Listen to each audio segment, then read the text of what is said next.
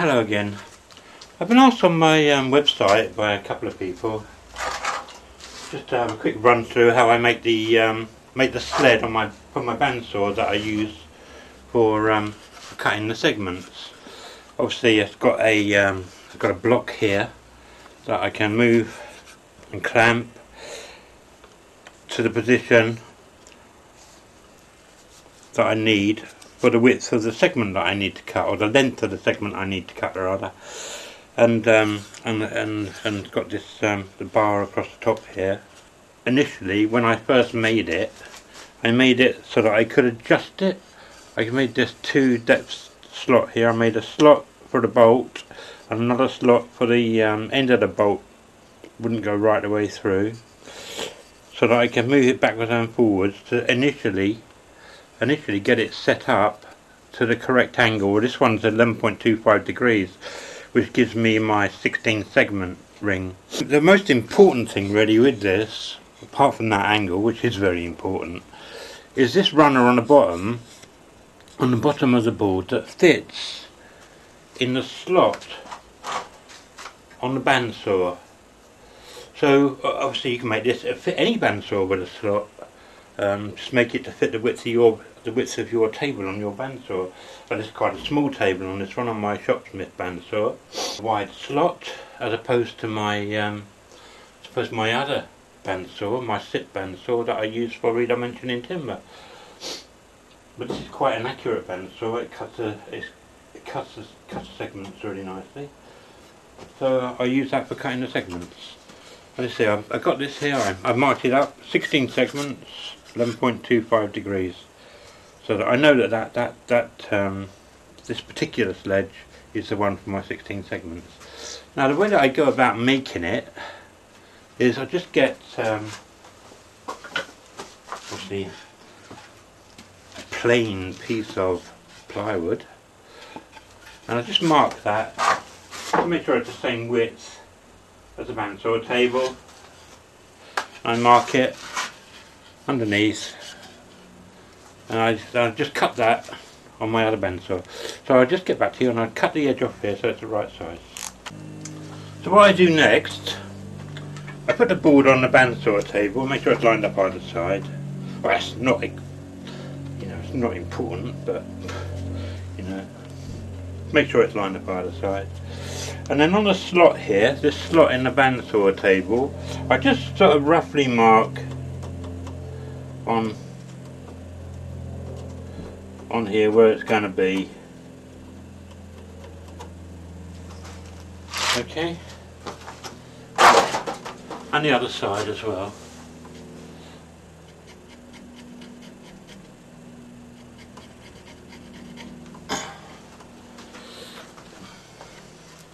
Very good. I just change that, mark that so that it's on the back side. That's just to give me an idea where I need to screw the piece of timber that's going to run in the slot on the table. Piece of timber is going to run in the slot on the table here. Right, now the piece of timber that I'm going to use on there, I probably have a bit of an offcut around somewhere. Right, so this piece will do. When you cut this, when you cut this, you want a piece that's a bit longer. As you can see on my other one, it's longer at the end, the front end of it, so that when you got it on the table and it's right back here, you've still got that support in the slot to stop it wobbling about. Okay, you've got all that timber then in the slot. It's going to make it much less likely to wobble about, even if you've got just a few sort of variations in the width on it. The more you've got in that slot, the more stable it's going to be. So we put that in there so that we can have this on the table right back here, and it's still reasonably stable on the table. Okay, so that's the reason why I cut these longer. So what I need to do, that timber actually is just a bit too narrow, so I can't use that bit of timber.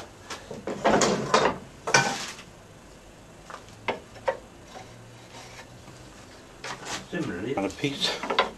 Right, that piece of timber will do the job nicely. It's a bit long, but I'll just take a bit off the end of it.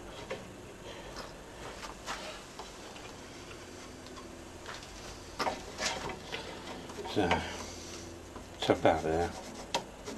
It's on my sharpness, so that will make it, I don't know, kind of. I always keep a little bit on the end here as well, so that as you're pushing it through, it's still got that support as well at this end. So I usually have about 4 inches off the back end of the board, 4 or 5 inches off the back end of the board, and boy, I don't know what's that, about 10 inches off the front, or as much as you need to just go with the board up to the blade, slightly over the table. Okay? So it's not rocket science, you don't have to be that accurate with it. The only thing you need to be accurate with is the angle and this, where it fits in the slot. So what I do now, I just take the pencil and I just mark that at both ends to the width of the slot. So I've got a mark here and a mark here to the width of the slot. And I just take a nice straight piece of timber, straight-ish piece of timber, and I just mark that along the length. Oh, pencil broke.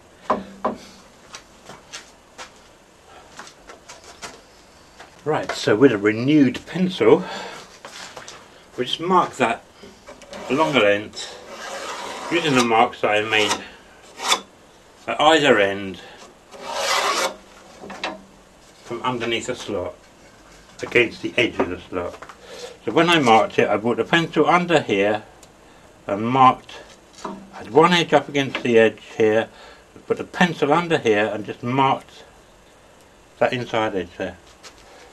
So what I do now, I'll take that to my other bandsaw and I'll just cut that down. Right, now I cut that a bit shy of the line, so that just in case I had any marking errors, and it's probably just as well I did because it's now a perfect fit. It doesn't wobble about in the slot, it's a perfect fit in there. It's just slightly too deep still at the moment though, so I'll just take it to my bandsaw and just run 1/16 of an inch off the edge of it, just to bring it up in the slot a little bit. Right, so that's a nice fit in the slot now. So what we have to do now is to attach that to the back of the board, the back of this board that we've made. Okay, what I normally do, make sure you bring the long end out the front. So what I normally do to attach this to the board, I normally, okay, so between the marks that I made earlier, I normally just drill 3 holes, countersink, and put a wood screw, 3 countersunk wood screws in there to hold that onto the board. So I'll do that now and be back to you in a minute. Right, okay, so what I've done, I've drilled, countersunk and screwed this guide piece of timber that sits in the slot on the bandsaw table to the bottom of this piece of plywood now. Okay, so that fits in this slot nicely. Fits in the slot nicely so that we can keep it accurate to the blade. But what we need to do now, obviously, is we need to fix the piece of timber onto here so that we can adjust it to the angle that we want this sledge to cut. So obviously if you want to cut an 8 segment ring, say for instance, nice easy one, then you'd set the angle to 22.5 degrees, which would make obviously each segment a total of 45 degrees. So 8 times 45 is 360. If you wanted a 15 segment bowl, say for instance, which would be difficult to sand any irregularities out of if you didn't quite get it right, because you wouldn't have 2 exactly half rings. So a 15 segment ring, which seems quite popular in America, then you'd need an angle of 15 degrees. So it'd be 30 degrees per segment total. So obviously you've got 2 angles on a segment. Okay, so I'll just go through and show you how I'm going to fix a piece of timber onto there so that we can use it for cutting a particular angle, or if you want, even adjustable, which isn't a terribly good idea, because when you adjust the angle it's very difficult to get it exactly right and you might need to mess around a little bit. It's much better to make a sledge for each angle you want to cut. So you have a sledge, say, for an 8 segment bowl, you have a sled for a 15 segment bowl, and you have a sled for a 16 segment bowl. Well, however many you want. I mean, the most segments I've made so far was 24 segment bowl. And the angle has to be perfect on that. If the angle's not perfect on that, the rings don't fit together properly. Okay, so I'll just find a bit of timber now that I can use to obviously make the angle on here. Okay, be back. Okay, I've managed to find this bit of cherry. It's got a bit of a crack in it, so I really couldn't use it for segments. But it'd be alright for using for this. A straight edge on this side. It's been through the planer. You can see my marks on the side. See my marks on the side from when I've been planing it. So it's been through the planer. What we need to do, we need to fix this at one end so that we can adjust it to the angle that we need. Okay, so what I normally do, I normally try and get it sort of about a third of the way in from the back. As I said before, it's not rocket science. It doesn't have to be that precise. So I normally try to get this end, and I'm putting that about a third of the way in from the end of the board, maybe just under halfway. And then I'll either fix it there with a screw through it from the back, countersunk from the back, or I might, but I don't do it a lot anymore because, as I say, I don't generally make my sleds adjustable anymore. Now, where did I put that just now? But anyway, this one will do. Yeah, this one, yeah. Or as I say before, you can make it adjustable by putting a slot through that's the right size for the shank of the bolt, and then taking another bit out, just freehand with a router really, to countersink it.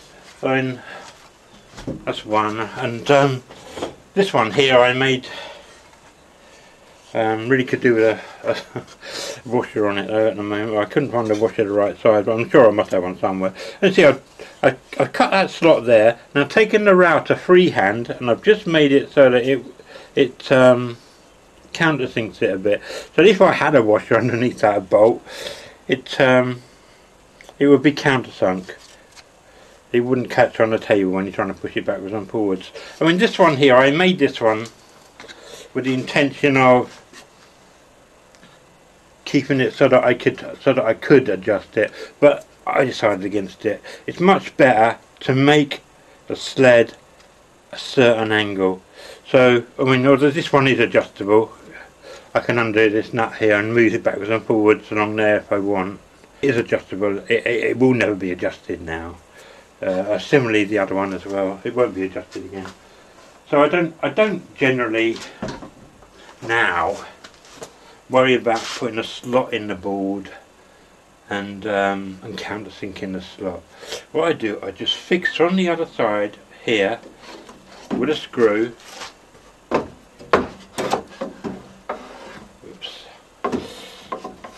With a screw from this side, countersunk the slot.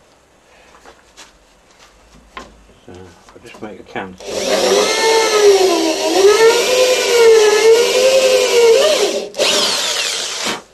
So countersink the slot. And I'll drill a little pilot as well, I think, because it's hardwood, gun is hardwood, and I'll be back to you when I've done it. Right, so that's fixed now from the end.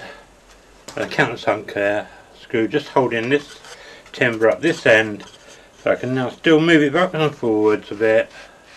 I can move back and forwards a lot if I want at this end.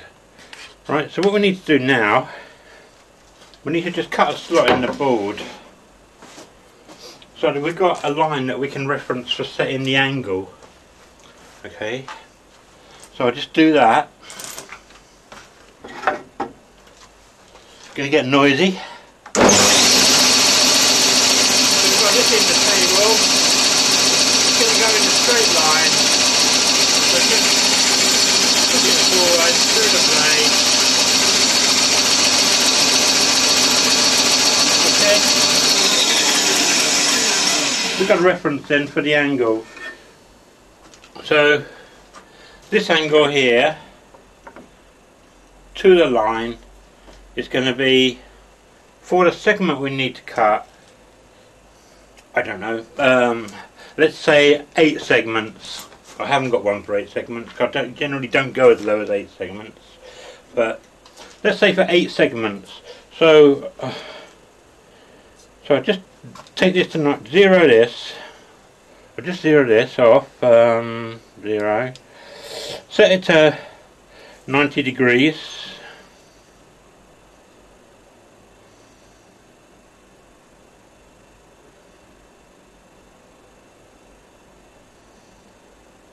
Oops, slightly too far. Right, set that to 90 degrees. Then I'll zero it again. Okay.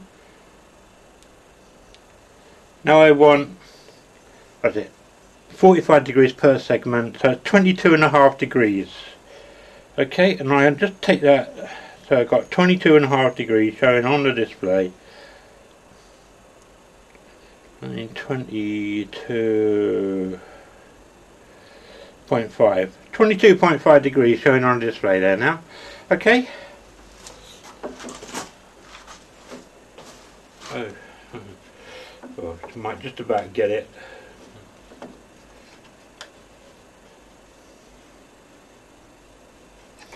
Now what I should have done for this one, 8 segments, I really need to take this end of the thing a bit further up because it's a sharp angle. It's come off the back of the board now.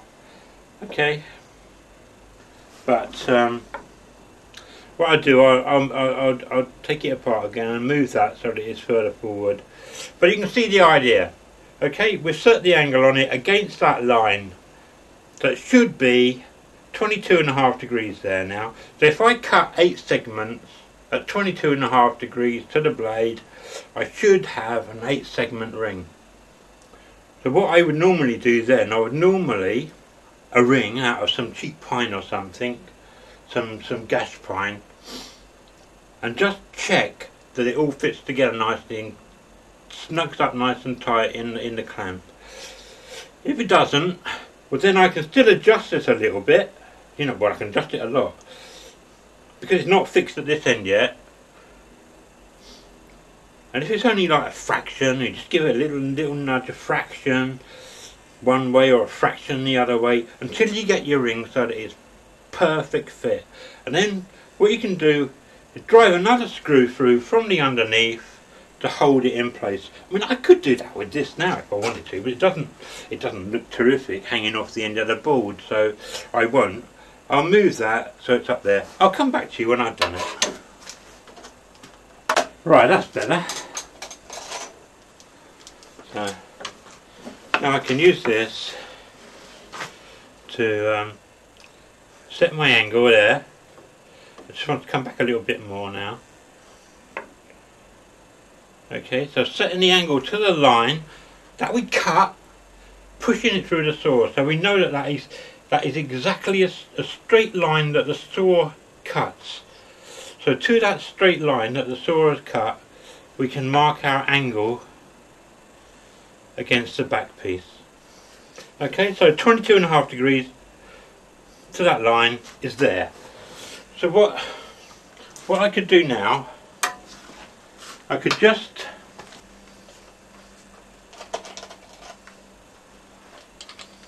drill a hole in it now and put a screw through it just to hold it temporarily, because if you try and cut, obviously try and cut segments on it now, it could move backwards and forwards anyway, so it wouldn't be terrifically accurate.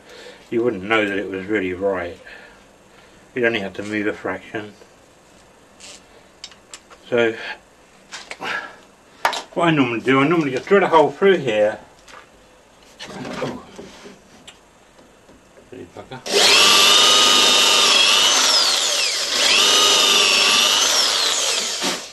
Just drill a hole through there. I don't even bother countersinking it at the moment. There's no need really, it doesn't catch on anything. It's not going to catch on anything. And then I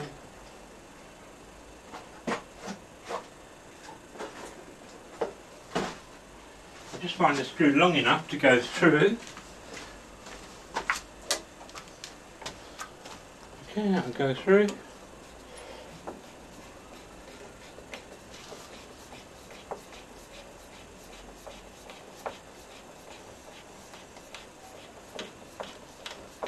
Right, until it just catches in the board.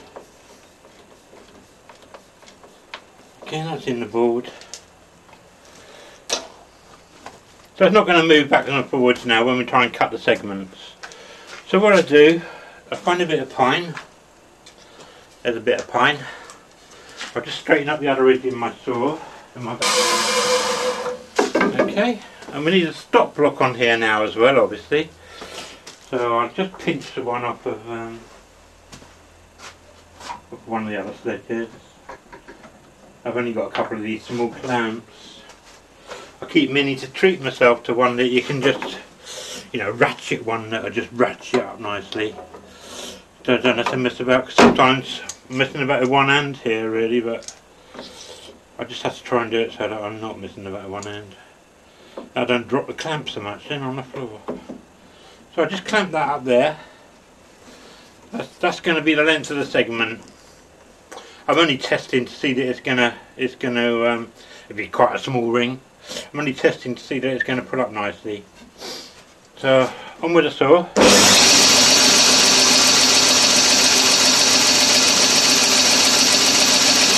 First angle.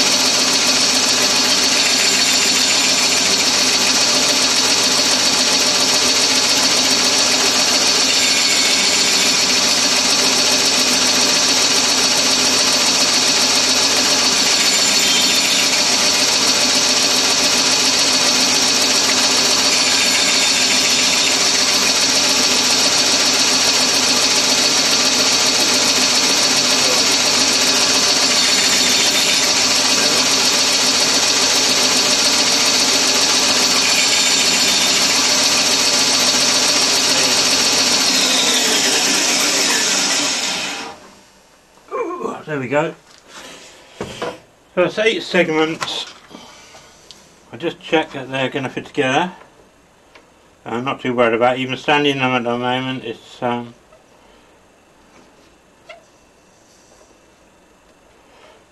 can see if they're going to fit together. I still haven't wasted too much timber there. Just cutting that little ring.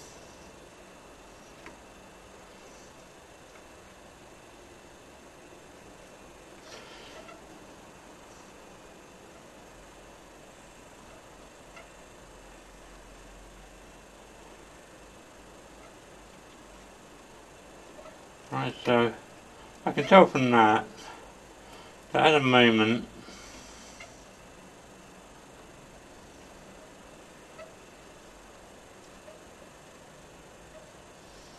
the angle isn't right because the middle is not pulling in. It's too. So I just take my, just check again that I got exactly right. Maybe I just need to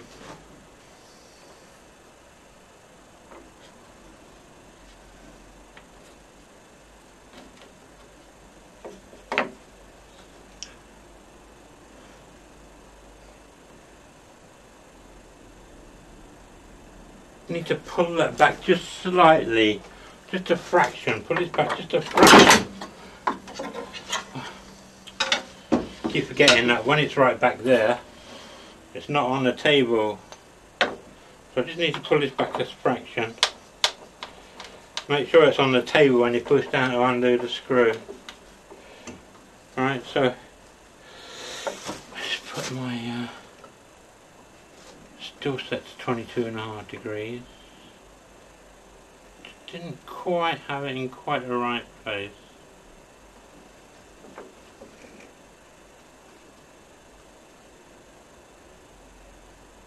Oh, maybe I haven't unscrewed that enough. Oh.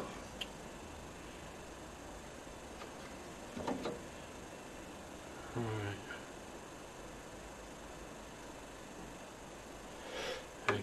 Now what I find when I adjust these, if it's only a fraction that I got to bring it back, I usually find that it's better to cut another hole, drill another hole in it for the screw, because when you screw the screw back in, it's gonna you've only moved it a fraction, it's gonna find its way back into that other hole that you've just screwed it into. So drill another hole.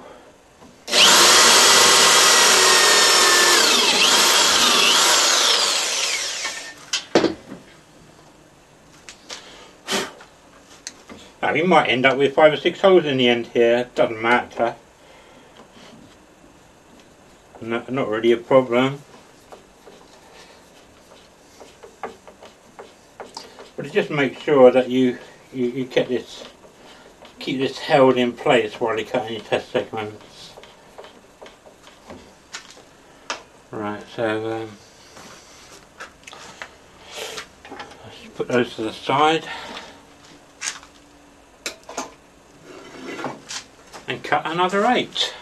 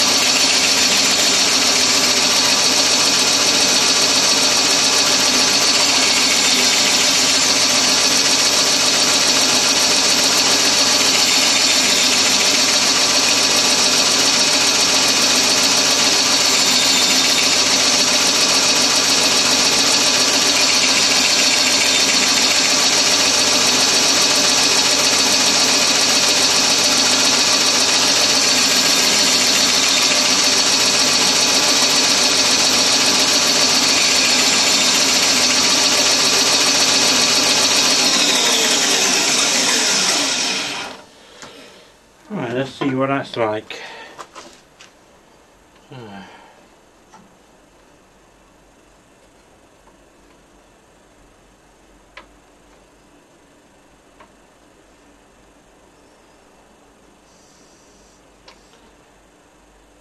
You never can tell till you get the last segment in.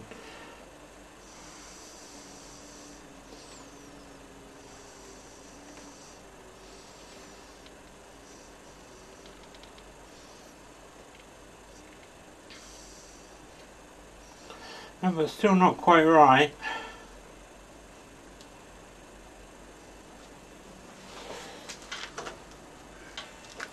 Right, so I've adjusted up the angle again, and I've cut 8 more test segments, and looks like it's going to be pretty much spot on now. Just get them all into the right place again, so I can put that together now.